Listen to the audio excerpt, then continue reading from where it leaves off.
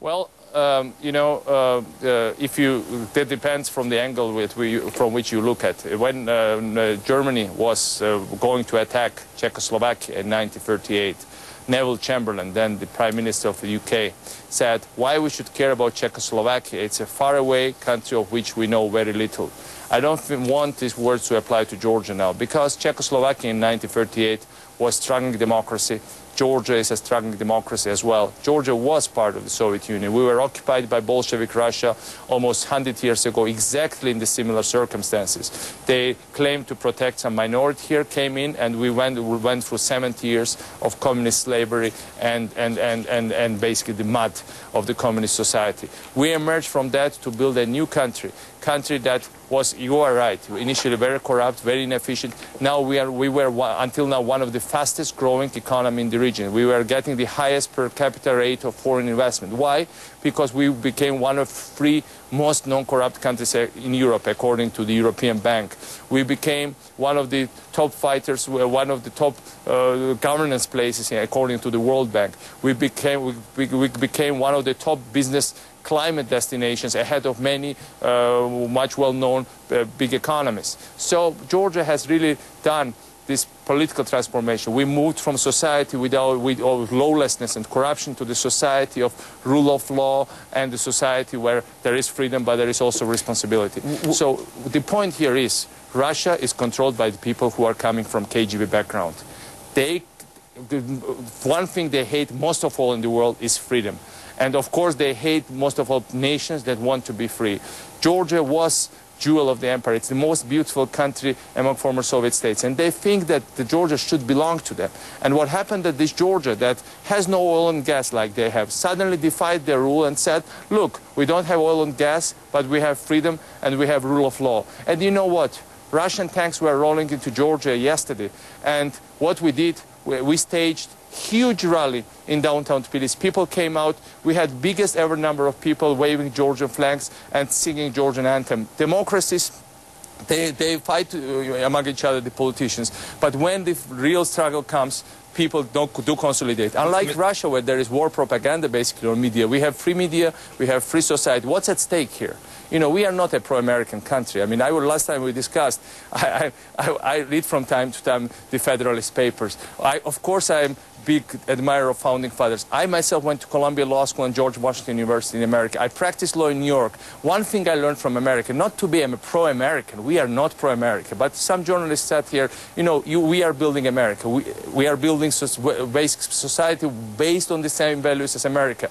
And what we always thought, that those values are worthless unless the free world can stand up for that. If small country is being butchered just for the desire of being free, if we were being butchered for the fact that we want to be close to the United States, you know, the bombs they've been throwing on our people, killing hundreds of civilians for the last few days. I'm afraid to say thousands, but hundreds at least. I hope it will not be thousands. You know, it will not be thousands. You know, they had inscription on them. This is for America. This is for NATO. This is for Bush. I told President Bush about it today, by the way. So it's all, Russians are fighting war not with us at this stage. They are fighting war with the idea. They want to kill the idea of freedom, and by proxy, they imagine they fight war with the United States. Mr. President, first of all, Americans, if you didn't see the HBO special on John Adams, I think there was a speech very similar to what you just heard when the Americans were making their case to the rest of the world.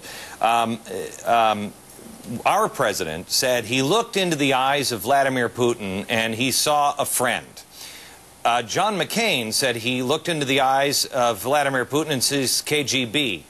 I believe Vladimir Putin is KGB. Nothing's changed. The evil empire is back. Would you say, sir, that Vladimir Putin and the evil empire is that and that it is back? Well, Glenn, you know, you should ask about it, the families, and I'll be going tomorrow to the funerals. You know, they've been living in their residential areas. They didn't expect anything, and bombs started to fall on them. And Russian missiles started to be fired at them. And I don't know what else it is, but if not, it's an evil. And I don't know whether it's an empire and just evil persons doing that. History will judge very badly the poor, the people who perpetrate all these crimes for the last several days.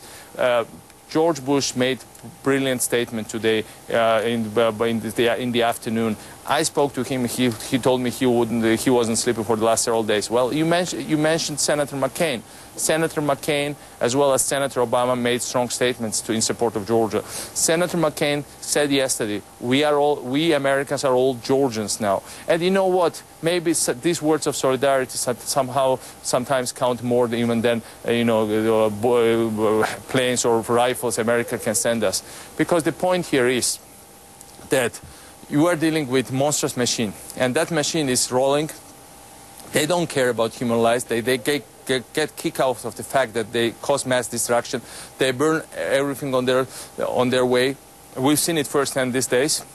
But one thing they are really afraid of is international exposure. One thing they are really afraid of is that there are also other peoples in the world who understand what they are doing. So they are relying on lies. When Poland was attacked by Germany in 1939, Germany said Poland attacked Germany, on the contrary. When Finland was attacked by the Soviet Union, Stalin claimed that Finland attacked the Soviet Union. They claimed that Czechoslovakia in 1968 provoked them. That's why they went into tanks. This time, these people went out to the world and said, look, Georgia invaded us. Georgia is committing ethnic cleansing, so we have to react to Georgia. So basically, Russia is exercising self-defense deep inside Georgian territory and killing my people because we attacked somebody. You are dealing with a system where, with doublespeak, Newsweek, very Orwellian. I mean, you are dealing with people for whom lying is instrument of communication, and evil is the normal way to operate it. And we've seen this, we looked into the eyes of this evil, but the wonderful thing about democracy and freedom is, they try to scare people. This city was bombed for the first time in the history. And, there were bombs falling in different parts of the city. Less extensive than in other parts of Georgia, but even capital was bombed. And, you still look around, people go around, there are lights on, there are no lines for gas stations, people are organized, mobilized, because that's how democracies are. We cannot call people to go out and, jump under tanks, because that would not help. Tanks would roll over them. Those who send those tanks don't care about human lives. However, those people who live normal lives despite bombings is the worst response for them who are perpetrating the crime. But what else is at stake for America here? It's the issue of freedom. America, for us, is a symbol of freedom worldwide. I grew up with ideals that I grew up in Soviet communist society till the age of 20. For me, from my early childhood, America was a dreamland. America was a place from which all the bright ideas came. America was the place which was great inspiration for me since my childhood. And then when Soviet Union collapsed, when the Cold War was over, when I went to study in the US, and finally I realized my dream, I never thought that this evil would come back again. I never thought that KGB people would again try to run the world.